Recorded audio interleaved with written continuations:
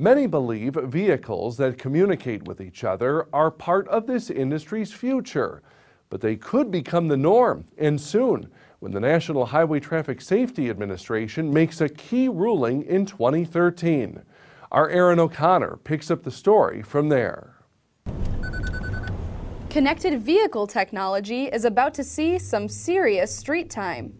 Every other car that's equipped with this radio can hear your data, your location, your speed, your direction, which way you're moving, and then receive that data and assess whether there's a possible hazardous situation between cars. The systems, known as V2X, let equipped vehicles communicate with traffic lights and each other to prevent accidents, improve fuel economy, and even avoid red lights using GPS and Wi-Fi-like signals. We've seen this technology before in systems like Ford's Smart Intersection and BMW's Car2X. But now, automakers and suppliers are working on a deadline from NHTSA. 2013, we want to have enough information to make the decision whether we're going to move forward, whether it's regulation, whether it's part of NCAP, or whether we need more research, actually.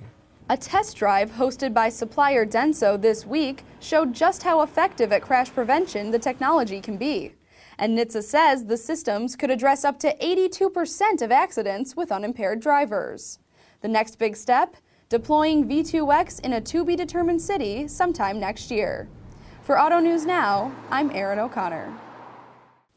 Berg also points out that if mandated, V2X systems can be retrofitted into older vehicles.